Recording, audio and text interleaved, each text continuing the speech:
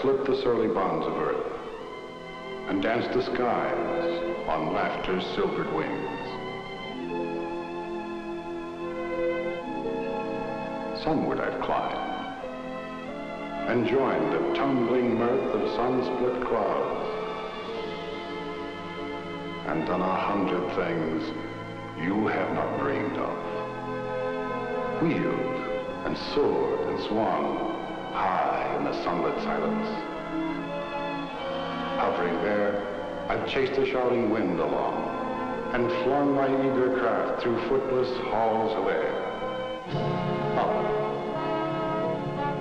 Up the long, delirious, burning blue, I've topped the windswept heights with easy grace, where never lark nor even eagle flew.